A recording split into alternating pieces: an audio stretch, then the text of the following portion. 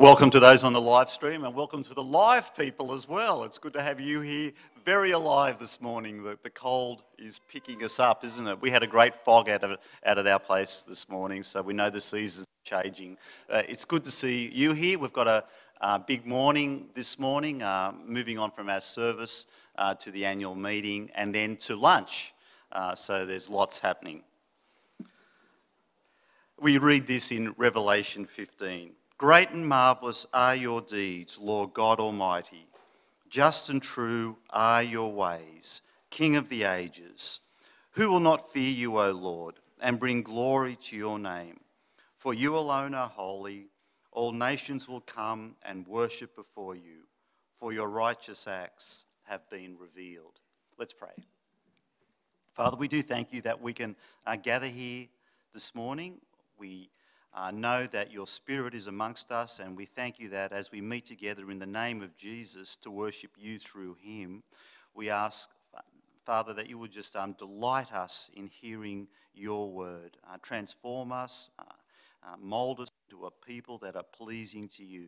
We thank you for all that's going to happen this morning, and we commit this time to you in your Son's name. Amen.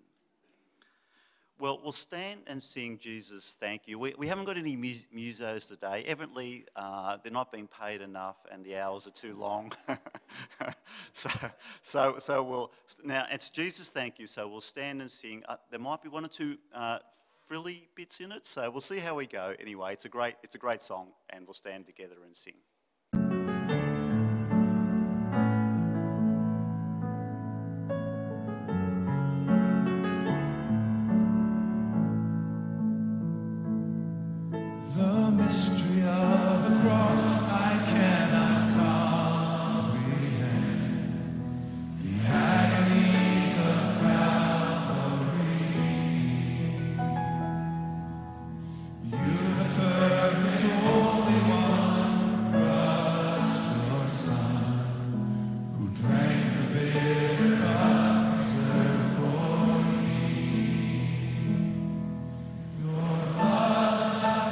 One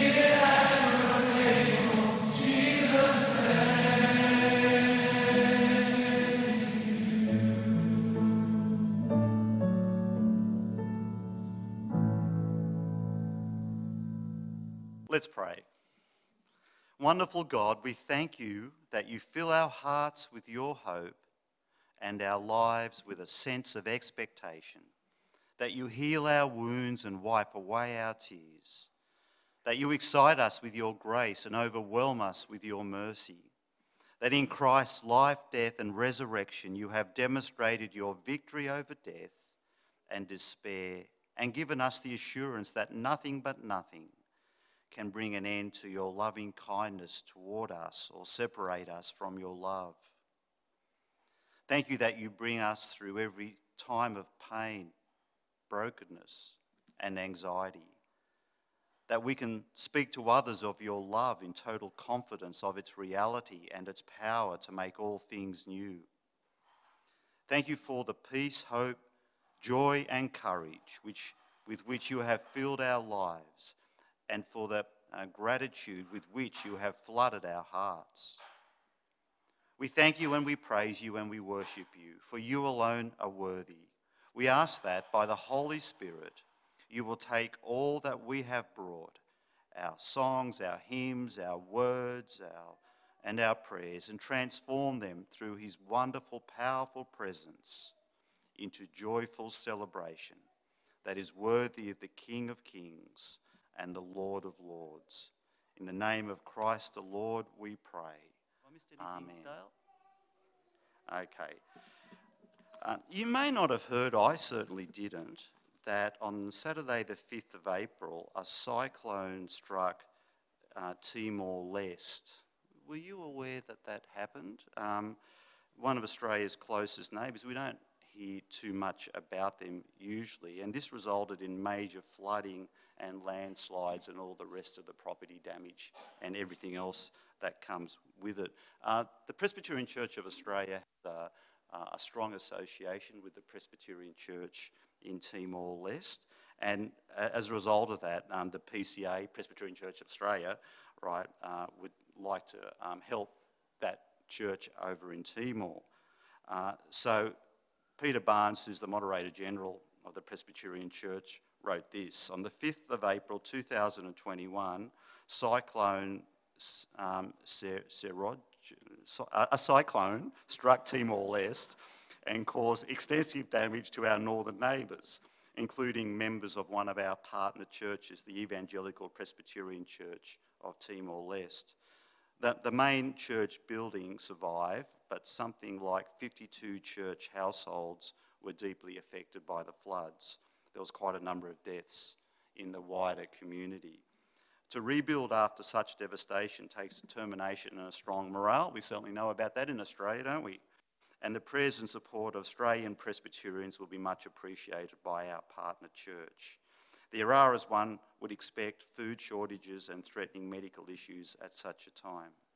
As the great apostle of grace tells us in the context of his gathering the collection for those suffering from famine in Judea, God loves a cheerful giver. And that's with warm regards in Christ, Peter Barnes. Have a listen to this short video.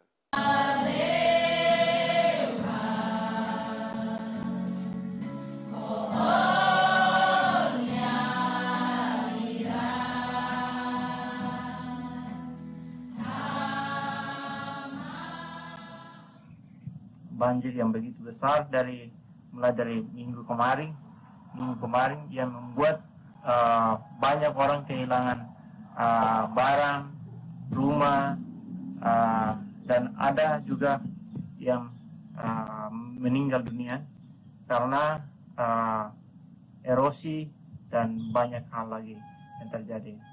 Kami bersyukur untuk teman-teman karena mau tahu situasi kami di Timor Leste mengenai apa yang sedang terjadi di sini. Mungkin sudah melihat di media online yang beredar di seluruh dunia, dan banyak teman-teman dari luar yang support, membantu kami dalam doa. Kami bersyukur untuk semuanya, dan saat ini kami terus melakukan hal-hal yang perlu untuk membantu masyarakat di Dili dan sekitarnya, dan gereja-gereja kami di Timor Leste. today is Friday, 5 days after the rain. As far as we can receive information, we only know about Dili. The districts, especially the villages that are far from Dili, they have no electricity and very little contact with us. We have heard of more than 10 houses in Aileu and a few other places in the districts that have lost their houses and their belongings, and we don't know yet how bad is the situation in some of the districts. So this is one of the challenges that we have ahead of us. So please pray for us, pray for wisdom and opportunities to better serve these people and attend their needs, and pray for our safety. We need water and food and good health, especially in times of the COVID-19 is growing in cases here in Dili.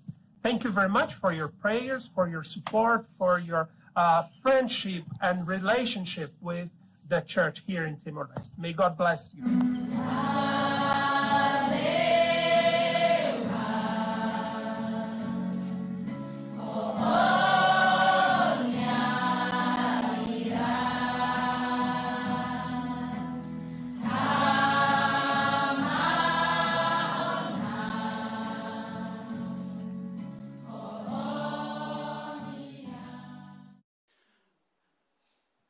Why don't I pray for them right now while it's fresh on our minds?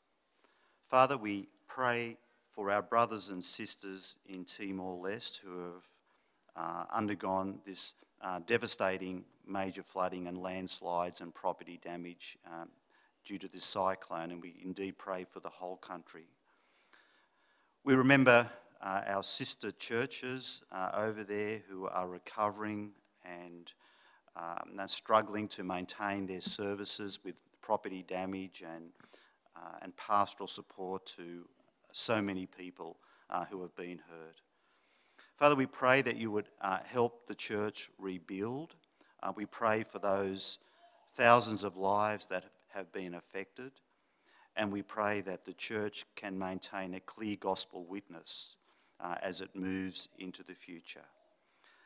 We pray, Father, that the Presbyterian Church in Australia collectively may be able to support the church with our gifts, and as we receive reports of more need, we ask that we would respond in a loving and caring way. We pray this in Jesus' name. Amen. Well, what I'll do is I'll put in Church Matters the details if you'd like to make a contribution, or alternatively, I guess you could just get an envelope and mark it and put it in the offering plate up the back, and Narelle will see that marked on, and we can forward any money you'd like to give there too.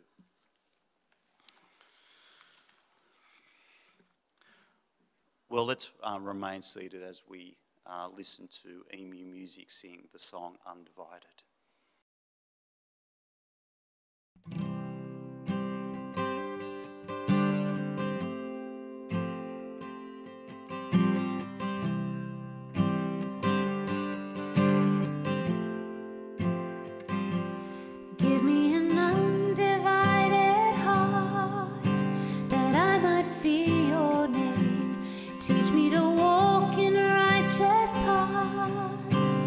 Follow in your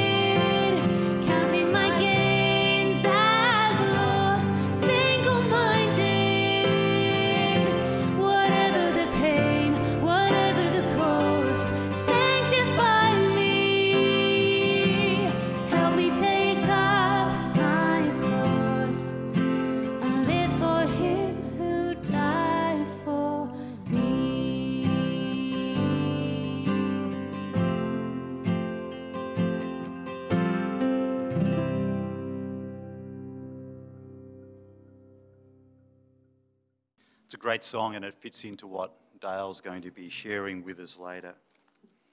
You know, I always need encouraging to share my faith because I never find it easy to do, and anything or anyone that encourages me to do that, I welcome. You know, we look at the world outside us and, you know, we think that people will think us to be foolish or silly or old-fashioned, you know, if we begin to talk to them about Jesus. So I always need reminding and encouraging. And I was encouraged during the week to read the results of a McCrindle survey. I don't know whether you know of McCrindle survey. McCrindle is a social researcher from the Uni of New South Wales who's a Christian fellow, and he was commissioned by the Centre for Public Christianity, right, to do a survey about people's views on Christian things.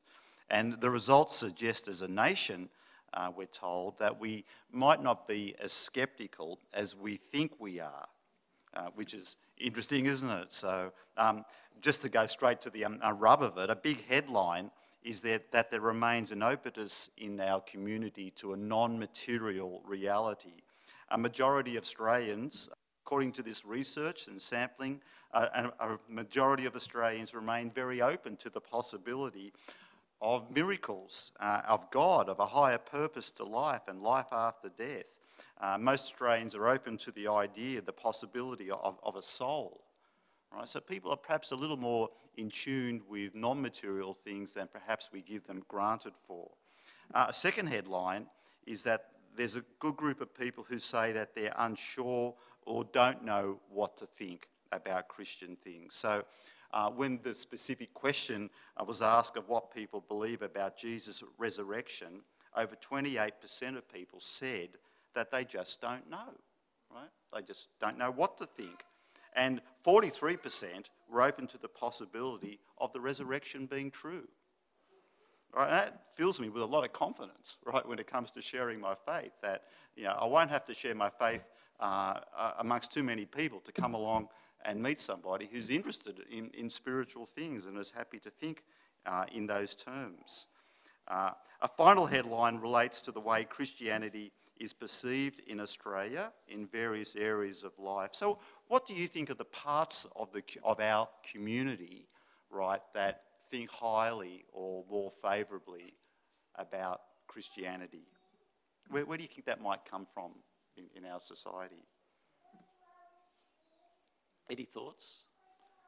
It's the charity sector, right? There 70% positivity there, and education, right? 57% positivity. Let's look at the other side of the coin. Who is it, or what sectors in our culture do you think have the most negative views of the gospel and Christian things? Where do they come from, do you think, in our society? Yeah, but people as a group, you know, what sort of group of people? Yeah, that's right. Well done. The media were 37% negativity, and the other area is politics. Yeah, 39% negativity. Right. So here's the conclusion. McCrindle says Australia might be steadily disaffiliating from religious institutions. He says it as a side comment, but I think that's a big comment. Right? He's saying that Australia might be steadily disaffiliating from religious institutions. Right? So something in religious institutions needs to change, right? Doesn't it? And hence one of the reasons why we've done all this around us, right? As part of a small thing, as part of a bigger picture. So although Australians might be steadily disaffiliating from religious institutions, that does not mean all Australians are closed to the possibility of a non-material reality. One more thing, what age groups do you think, what age group, age bracket do you think is open, more open to spiritual beliefs? What age bracket do you think that roughly might be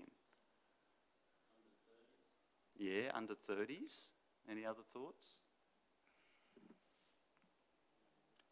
That's right, David. We found stronger openness to spiritual beliefs amongst 18 to 26-year-olds. Isn't that interesting? But the most sceptical cohort was 57 to 75-year-olds. Okay, so it's good to remember that amongst all the figures and the research and all that, right, God's working his purposes out, right? In the end, he's not foiled by age groups or social distinctions, but it's good for us as we think about how we might share the gospel. And I was certainly encouraged, right, that, to keep doing that. I find it hard. I gather I'm not the only person in the room who feels that way. So let's encourage each other, right, to share our faith and to be out there and to see God's kingdom grow. Well, David's going to come and pray for us now. Prayer of intercession. Let us pray. Heavenly Father, we come seeking your blessing on our church today, as we know every day you are there to those who call upon you with their needs. We give thanks for your Son, Jesus Christ, whose love is everlasting to all believers. In the beginning, your Spirit brooded over the chaos and the void. In the beginning, your word called forth order, beauty, and life, and it was good. Throughout the ages, you have come when your people called out in distress. You have come when your people ignored your will and hurt one another. You have come for your people again and again, through history, through prophecy, through the cross. You have come as you know our every weakness. You have come because you know our hearts. You have come because you know us so well that you are ready for your believers to be lifted from the dangers of this earthly life. We ask you first to cleanse our hearts and show us if there's any unconfessed sin in our lives, so that our prayers for others will not be hindered. We thank you that through your name we can come boldly before you and pray with confidence according to your will and know that you hear our prayers. Lord of all being, light of the world, we think of our Queen and royal family at this time and ask that in the quiet time she will look to you for comfort and support. Strengthen in her love for Christ Jesus, your Saviour, your Son, our Saviour. We lift up those in our neighbourhood, in our city, and in our churches. Begin with those who follow you. Help them influence others for good. Let them be the salt and light, pointing others to you, Lord. Deepen their love for you and for the people around them. Guard them from hypocrisy and from giving into temptation that could cause the harm of Christ. Raise up leaders who will serve you faithfully at all cost. Turn the hearts of fathers towards their children and families towards you.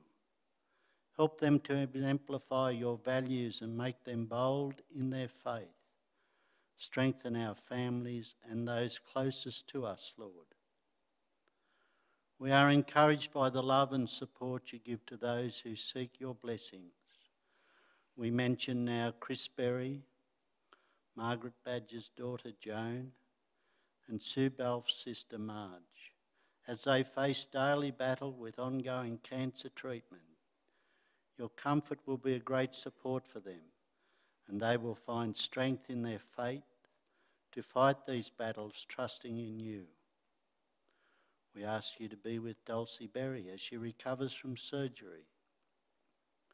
We have others in our church family that have needs of your tender care, as we mention them quietly in our minds.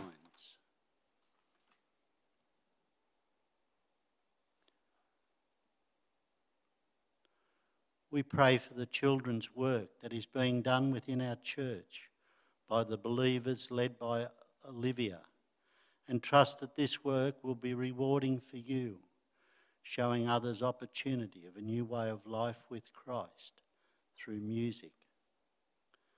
Our world is in turmoil as we see guns, knives, greed and selfishness out of control. Bring awareness of Christ to these people through our action of concern, so that the name of Jesus will be sought to curb the violence and so bring people together with purpose, knowing you, seeking forgiveness, and let your Holy Spirit work in them to give purpose and direction to life, as we find in the Scriptures. May our love for you help us to love and forgive others and make a difference in your world. This we ask and pray in Jesus' name, our Redeemer, Rescuer and Liberator. Good morning, everyone. Amen. The first reading today is Psalm 133 on page 615. And I'm really glad the message is on it today, because it's full of picture language that's probably strange to our ears. So looking forward to that. Psalm 133, and it's only 3 verses. How good and pleasant it is when brothers live together in unity. It is like precious oil poured on the head, running down on the beard, running down on Aaron's beard, down upon the collar of his robes. It is as if the dew of Hermon were falling on Mount Zion, for there the Lord bestows his blessing, even life forevermore. Second reading this morning is from Ephesians 4, first 16 verses, and that's on page 1158 if you want to follow. Unity in the body of Christ. As a prisoner for the Lord, then, I urge you to live a life worthy of the calling you have received. Be completely humble and gentle. Be patient, bearing with one another in love. Make every effort to keep the unity of the Spirit through the bond of peace. There is one body and one Spirit, just as you were called to one hope when you were called. One Lord, one faith, one baptism, one God and Father of all, who is over all and through all and in all. But to each one of us grace has been given as Christ apportioned it. This is why it says, when he ascended on high, he led captives in his train and gave gifts to men. What does he ascended mean except that he also descended to the lower earthly regions? He who descended is the very one who ascended higher than all the heavens in order to fill the whole universe. It was he who gave some to be apostles, some to be prophets, some to be evangelists, and some to be pastors and teachers, to prepare God's people for works of service, so that the body of Christ may be built up until we all reach unity in the faith and in the knowledge of the Son of God and become mature, attaining to the whole measure of the fullness of Christ. Then we will no longer be infants, tossed back and forth by the waves and blown here and there by every wind of teaching and by the cunning and craftiness of men in their deceitful scheming. Instead, speaking the truth in love, we will in all things grow up into him who is the head, that is Christ. From him the whole body, joined and held together by every supporting ligament, grows and builds itself up in love as each part does its work. Morning again. This is our second psalm that I've chosen to work on. I took the advice of someone last week who said, look, just find a really short one. That way you won't have to say so much. So Psalm 133, but still, this is God's word, and I still find it hard to say little about God's word. How about we pray? Let's pray. Our Father, we thank you that your word is alive and that it speaks to our very hearts, divides those motivations that are in there, and calls us to serve you single-mindedly. We pray for understanding today, and you'd help me explain this carefully and truthfully. And we pray this in Jesus' name. Amen. So, we are all aware, I think, of Leonardo da Vinci's painting, The Last Supper. There's the picture there. I've never really liked it. I'm not sure why. It's just something about the faces and what they're all doing. But anyway, it could be, art is in the eye of the beholder, isn't it? So the interesting thing about it is when you look at it, Jesus and his disciples are all together there. And who's amongst them? There's 12 there, and we know that Judas is there amongst them. We're not sure which one Judas is. But Judas spent 3 years being trained by Jesus, going everywhere with him. He got to sit and eat regularly with him. And, we're assuming that, for all intents and purposes, he was one of them. They didn't catch on that he was a traitor until very late, very at the end. And in the painting, it appears that Jesus and the disciples were unified. Together, they worked on various ministry projects and ate and travelled for 3 years. To everyone who saw them, they were unified. They were together. They were part of the team. Nevertheless, we know their hearts were not unified. Judas was on his own mission for his own glory. And Scripture records that before betraying Jesus, Judas opened himself to be possessed by Satan. It pains me to think, when I look at that picture, how much betrayal is going on in the group. Did they feel betrayed? Did they feel lied to? I wonder about how they felt at the end. We're not really told. Did they feel used? Did they feel foolish because they entrusted themselves to someone who was secretly the enemy? Whatever they felt, it makes us think about the cost that must be paid when the church divides. Not every lack of unity rises to that level, of course, where there's a level of betrayal like that, but every division in the church, in the body of Christ, does cost. It has an enormous cost. It costs the church and it costs the leaders of the church time and energy and emotional stress. I think if you ask pastors, the greatest stressor in their lives is church disunity. From the very beginning, God's answer to the international blight of sin, worldwide, humankind, blight of sin, was to create a new community. And he started that through Abraham. It would be through a small nation called Israel, and that nation would be a pattern of blessing and a vehicle for redemption to the whole world.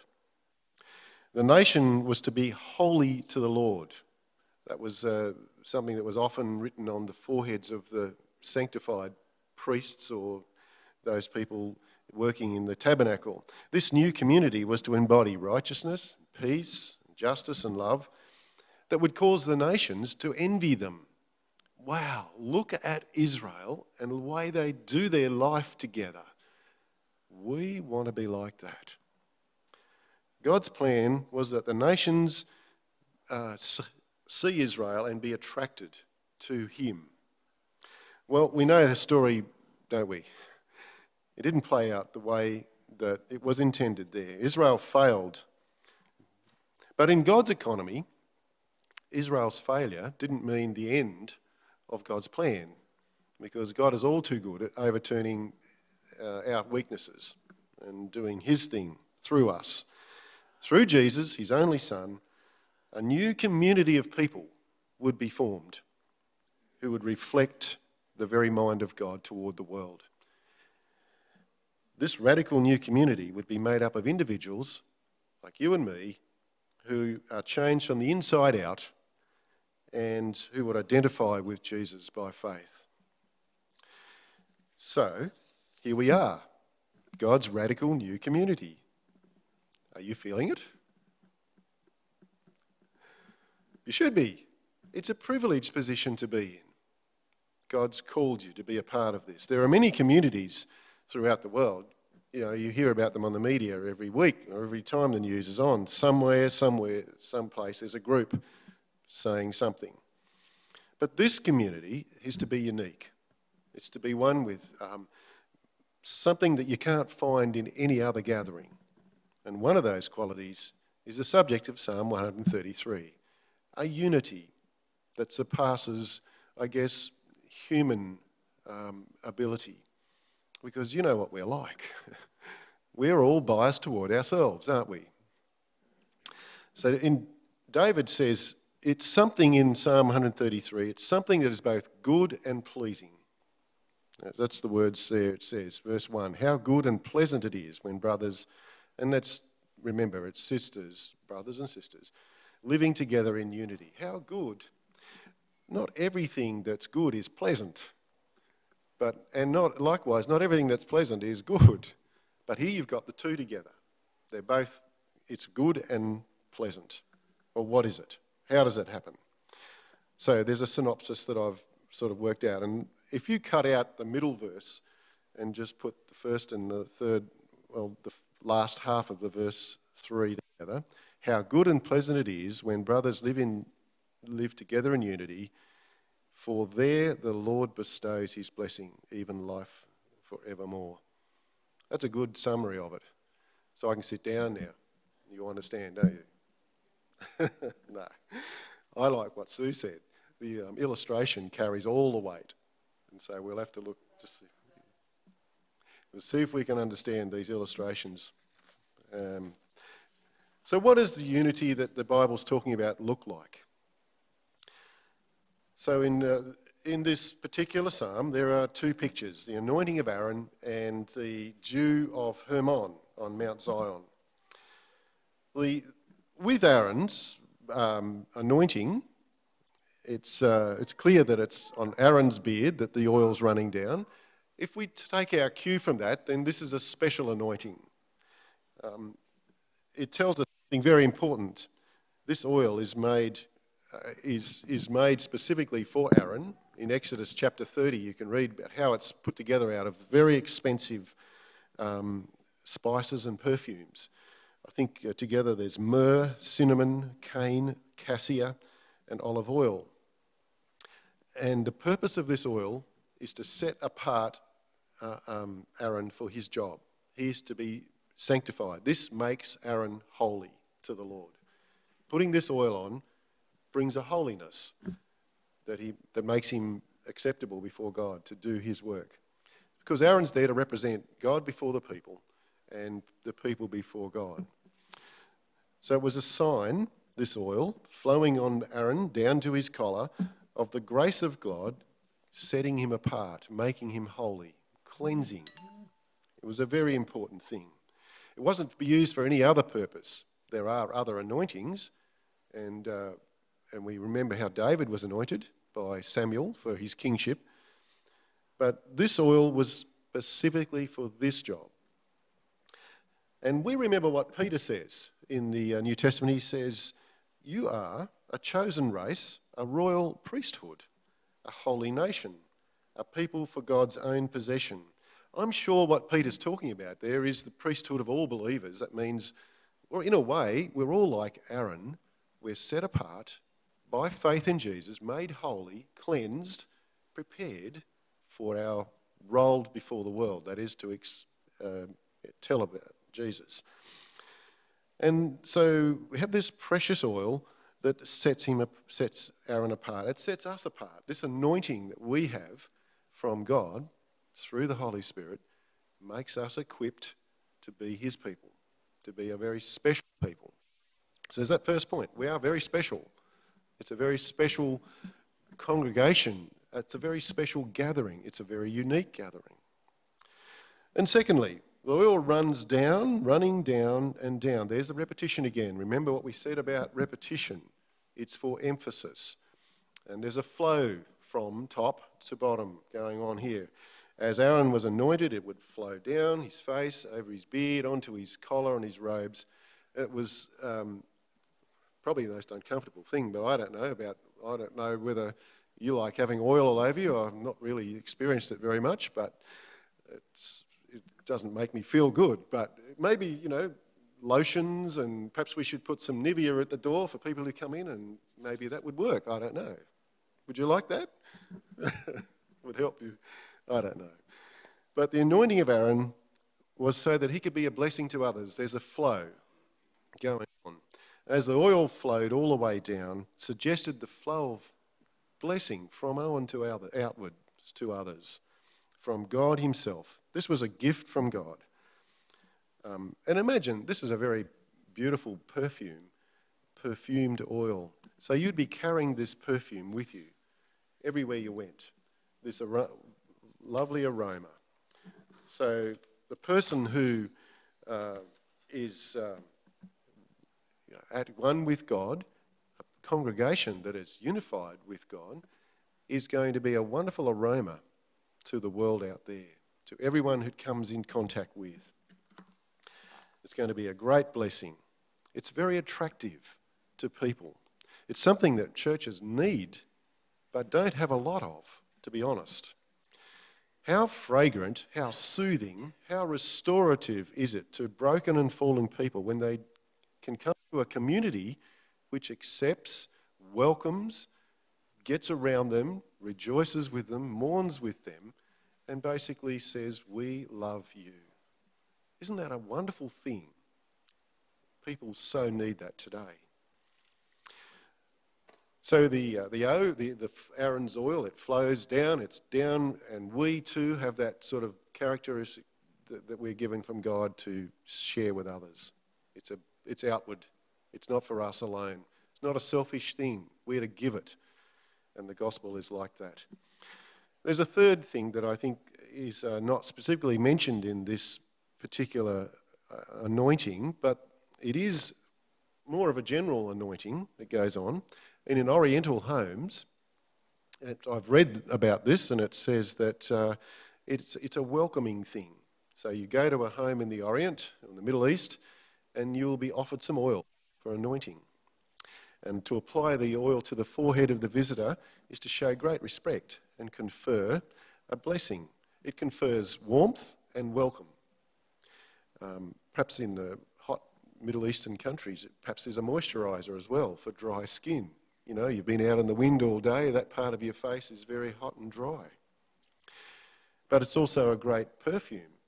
You know, a body odour, I believe, is a problem in some of those areas. Captain Wilson, in his book in Oriental Customs, which was written in the 1800s, says, "I once had this ceremony performed on me in the house of a great and rich Indian, in the presence of a large company. The gentleman of the house poured upon my hands and my arms a delightful odoriferous perfume.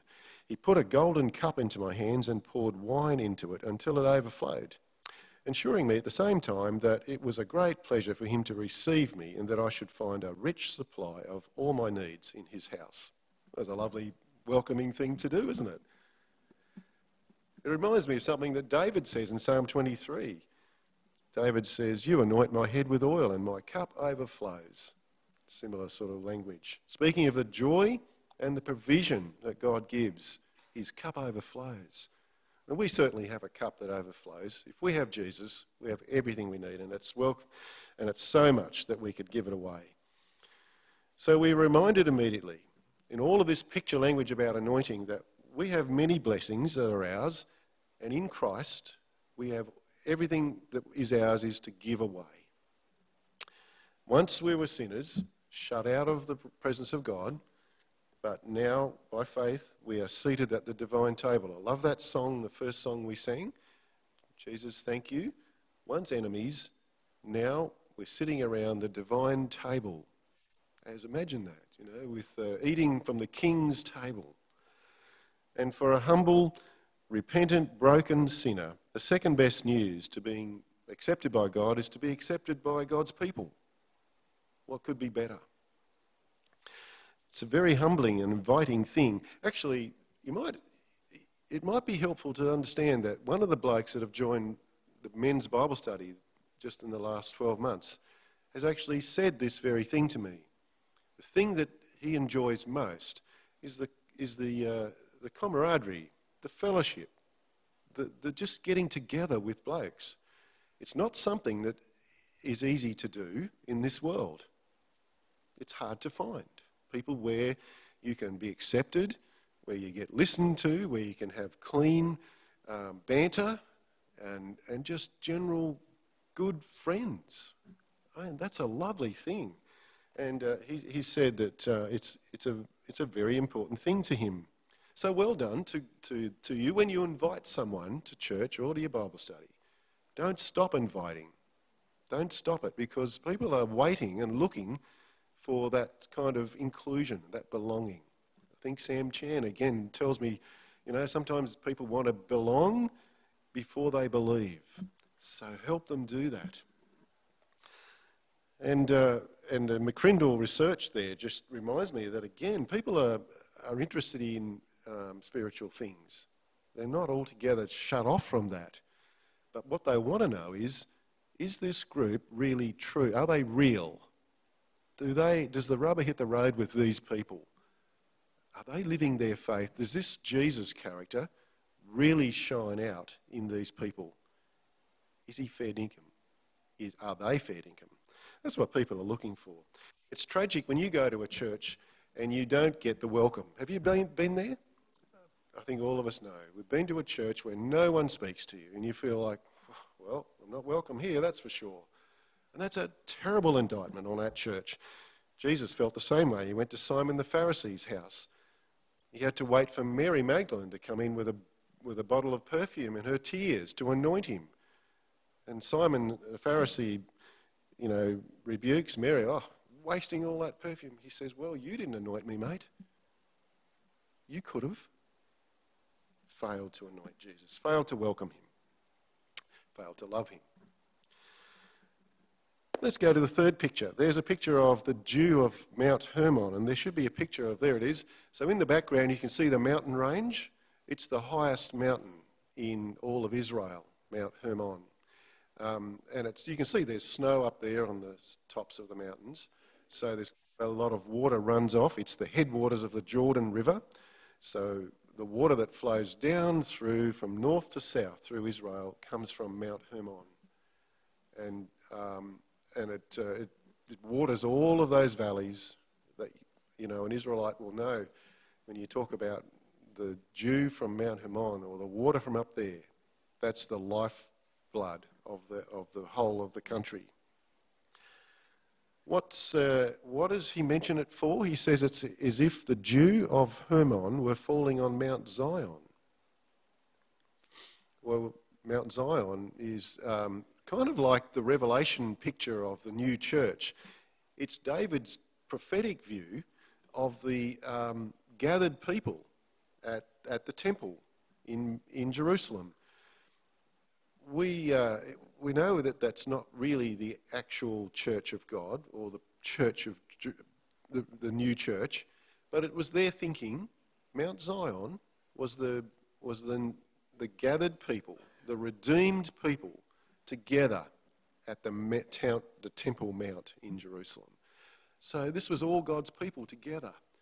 So all the people of God are receiving some blessing. It was falling on them. It was the moisture that was coming down to a dry Mount Zion. Mount Zion was typically a very dry place. Jerusalem wasn't full of water, wasn't full of dew, but Mount Hermon was. And so there's this great picture of blessing once again. It's blessing from above, flowing down.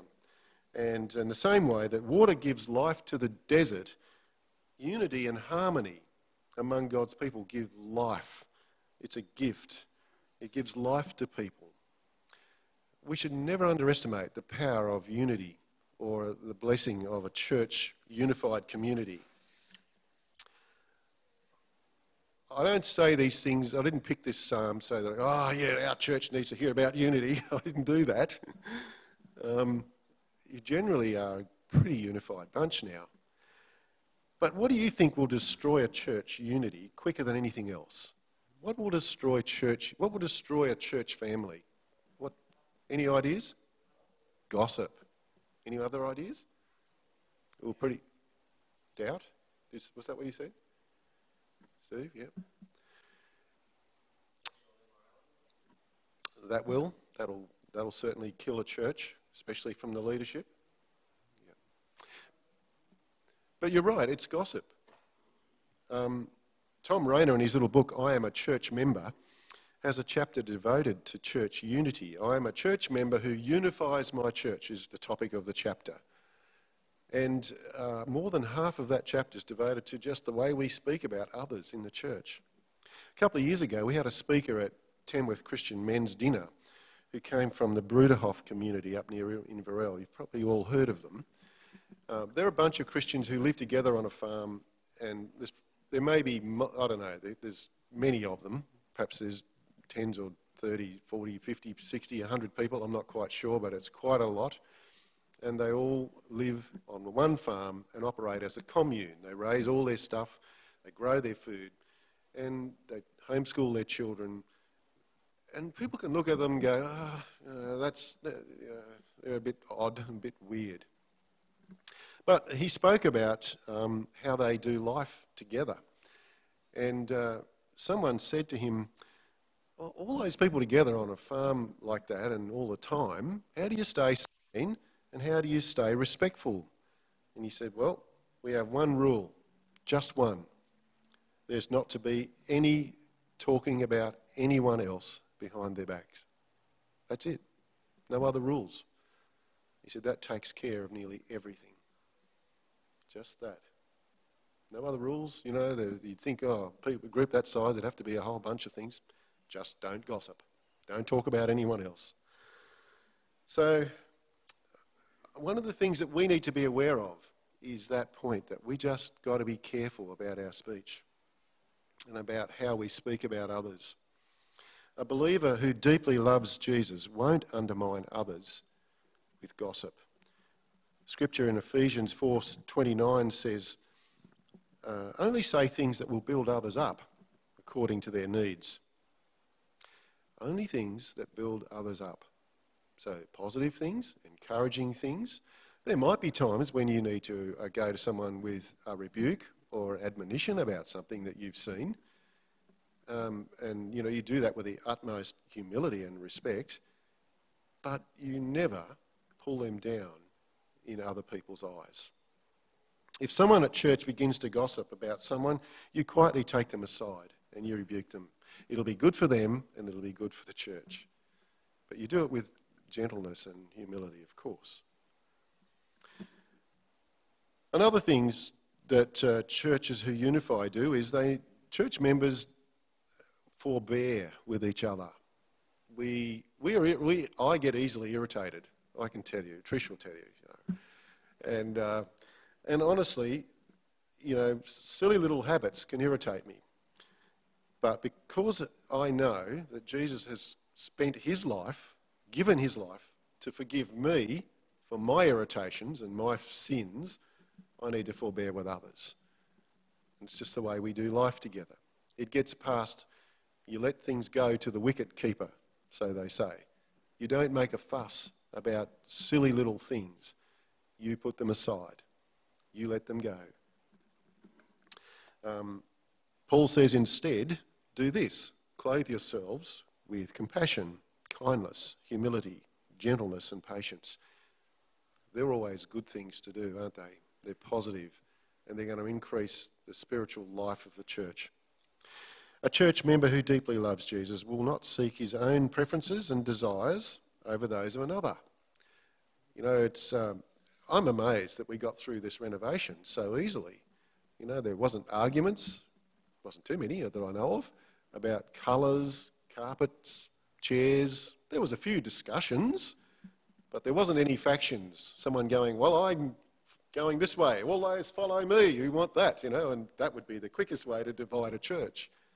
I've been in one where that was red carpet or blue carpet, and there was two factions. Oh my goodness, it was awful. So we don't favour our preferences over others. Oh, it's not an eternal matter. Let's just let it go. A church member who deeply loves Jesus will be devoted to seeking the good of another.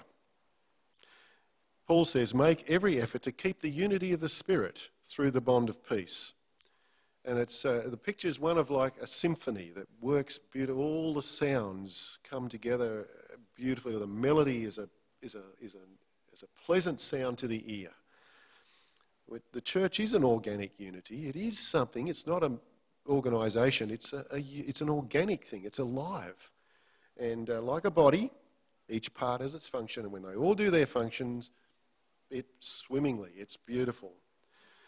But why is church unity, why is this new community such a radical idea? It is a radical new community. Well, we know the answer, don't we? It's because of sin, and sin creates disharmony and hostility. I don't think it's any surprise to any of us that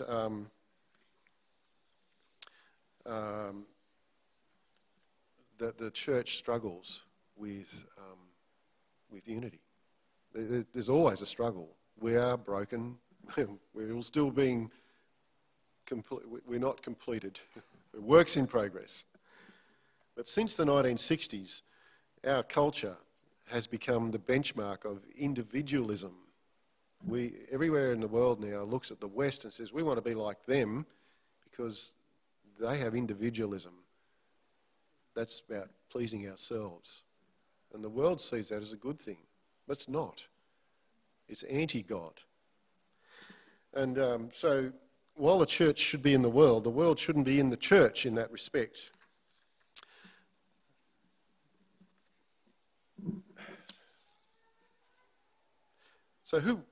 But the thing is, the world's very tempting, and it's very tempting to be like that. The spirit of the age comes in. It's very easy to say, well, I want this, or I think that. Well, no, it's about me. It's my choice. The world's a beautiful gift to us, but it's a terrible master. The Apostle Paul says in Romans 12, don't be conformed to the pattern of the world any longer. If you used to be like that, and we probably all did at some point, don't do it anymore. Be transformed by the renewing of your mind. Let your mind be like that of Christ. Don't think, Paul is saying, that you can selfishly come into the church and think you can fulfill your dreams or fulfill your goals. Don't bring the consumerism of the world's mindset into the church and think that you can satisfy your choices. This is a very destructive way to think, because the moment we do, our preferences, our beliefs, our presuppositions, our biases, our gifts, our abilities, our tongues, our experience will be more important than someone else's. And unity will just go out the door and away. And so we have to work extra hard because we are sinners still. It takes supernatural power to overcome sin. How do we do it? Well, we be like Christ. Christ gave us everything we need for this. You know the old story of the old illustration of the hub and the spokes. If Jesus is the hub, we're all like the spokes in the wheel. And if the spokes are closer to, as they come closer to the hub, they're closer to each other. So there's a sense in which the only real answer for us is to be close to Jesus, each one of us. Therein we'll be close to each other, and our love for each other will show out. Paul says it in a slide of one of these quotes in Ephesians 4:13. I think should be a picture of it there somewhere. That until we all reach unity in the faith and in the knowledge of the Son of God. So all of the work of the church is for that end. Until we all reach unity in what? Well, in the faith and in the knowledge of the Son of God. That's our goal. There it is. That's the goal for you and me. To reach unity, to think alike, believe alike, agree with each other about how we do our faith and about the knowledge of the Son of God. And that will bring us together. There's a final thought that I need to say, and it's in that last little phrase, even life evermore. The psalm writer seems to be saying, okay, this unity is something like heaven. Well, it is actually, and we shouldn't ever think that we're going to be there this side of heaven. But it is a good point to make. There's a lot of ones in Ephesians 4. There's one Lord, only one Son of God and the Father of all. And there's one faith based upon the person and work of Jesus. There's not a multitude of faiths. We have one faith. It's based on what Jesus did. It's based on, the blood of Christ washing away our sin, the atonement for our sins, and the way of salvation is by grace, not through works. These are things that we hang on to with a closed hand. We don't banter about them, and we don't agree to disagree. They're what Christians believe. That's our faith. It's one faith. It's sealed by one Spirit. There are no second-class Christians amongst us. We are all one in Christ. And the kicker is this: we're all united by one baptism into one body, so that we have the Spirit of God to help us live together. We have the resources we need. If someone came to this church and you asked them as they left the church, one little question: how much like heaven was church for you today? What do you think they would say? How would they score us? Well, it's an interesting question. And what criteria would be used to ask them that? But there's a sense in which that's not far from the truth. We are to be a foretaste of heaven. Our little community of love here, of faith, ought to be a little foretaste of heaven. So brothers and sisters, when you live together in unity, there the Lord bestows his blessing. I pray, my prayer is that we get better and better at it. We're not too bad at being unified, but let's keep in mind sin can easily come. One of the things about unity is it takes so long to gain, and it can go like that. One thing can take it away. So let's continue to pray and to seek the Lord, to seek closeness to him. And perhaps God will bless us in the same way that he says how good and pleasant it is when brothers live together in unity. For there the Lord bestows his blessing, even life evermore. Let's pray. Father, thank you so much for your word. Thank you that you have a great plan. It's to bring people who were once far away together and bring them to be more like your Son, Jesus, conform to his image. We pray you'd continue to work on us to do that. Help us love one another with a love that never ends, and forgive and bless and encourage each other for as long as it takes until Jesus returns. We ask it in Jesus' name. Amen.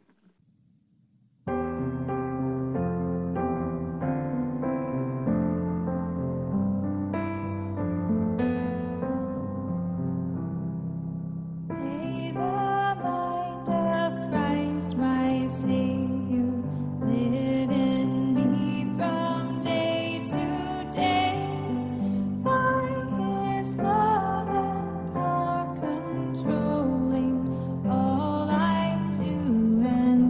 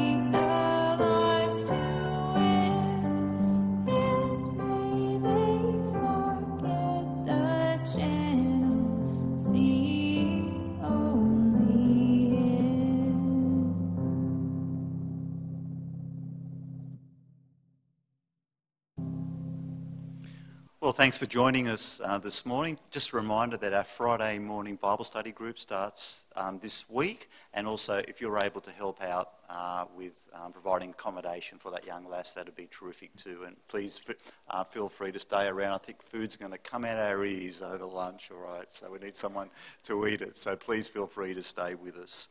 And we finish up this morning with these words: love the Lord your God with all your heart and with all your soul and with all your mind and with all your strength. And the second is this: love your neighbour as yourself. There is no commandment greater than these.